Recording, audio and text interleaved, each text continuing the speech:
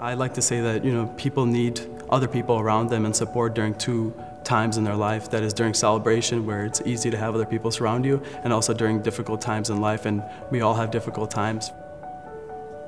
It's been unreal, everything that's led up to where I am today. I was a young boy in Albania, with my family there, and never in a million years would I have guessed that I would be here in the United States at the University of Wisconsin, one of the best medical schools.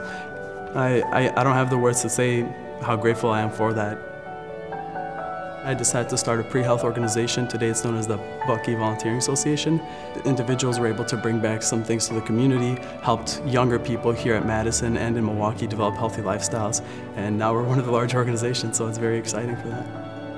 When you have such a great support system, the kind of support that Wisconsinites have provided to my family, the kind of support that my family friends have provided to me, it's made all my dreams come true.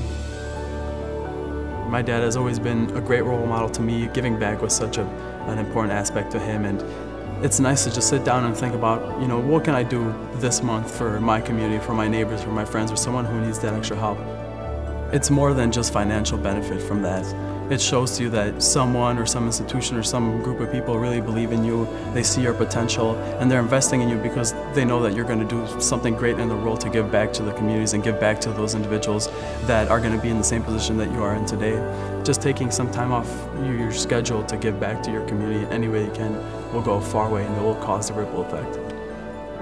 The ripple effect is key.